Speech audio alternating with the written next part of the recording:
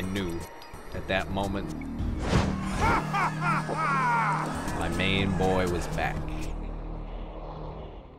So I've been wanting this character back since the beginning of Tekken 7. I co-mained Marduk in Tekken 5.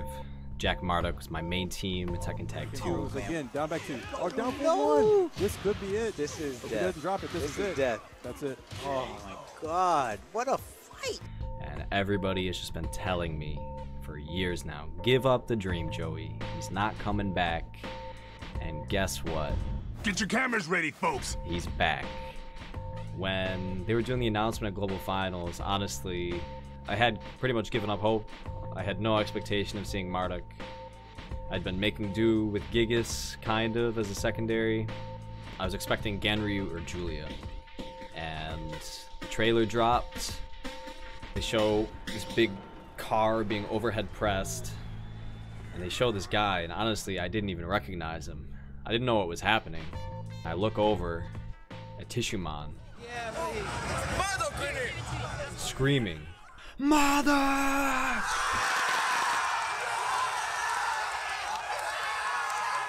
And I knew at that moment my main boy was back.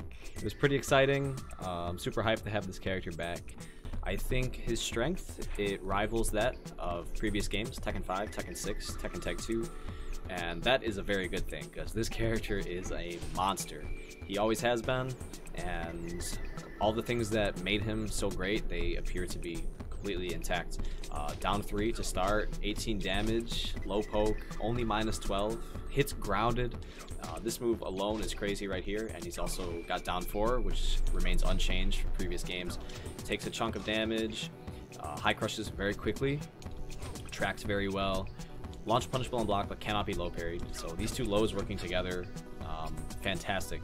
And his huge, chunky mid pokes still intact as well. So even just these fundamental tools make him very dangerous.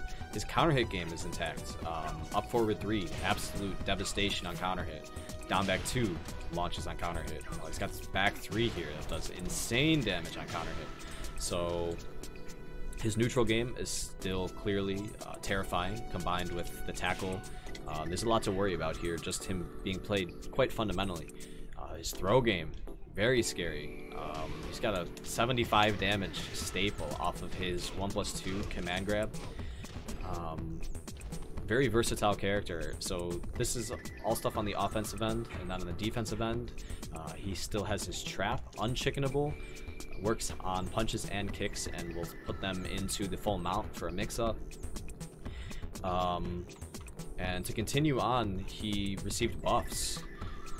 Down forward 1, now 15 frames. Marduk has never been able to launch at 15 frames, so moves like Law, down 2-3 had much lower risk against him. But this is quite unprecedented that a mid launcher like this, with this kind of range, that kind of tracking, only -12. I'm actually shocked. I'm shocked by this. It's really crazy. So Marduk players should be very happy. I will say one of the challenges that appears to present itself with Marduk is his wall carry options. I think pretty much the instant you launch the opponent, you need to know exactly where the wall is and if you're going to go for it, and you need to know a lot of different wall carry routes. So this is one of the big challenges that I'm facing with the character right now. You need to know if you're going to utilize like VTS cancels, if you're going to go into tailspin right away, if you're going to do like a late tailspin with down back 3 1-1-1. There's definitely some challenges here with this character, but I think in the long run you're going to see Marduk doing very well in the competitive world. People who commit and learn the nuances of this character, it's going to be a problem. So get in the lab, good luck, and I'm coming for you.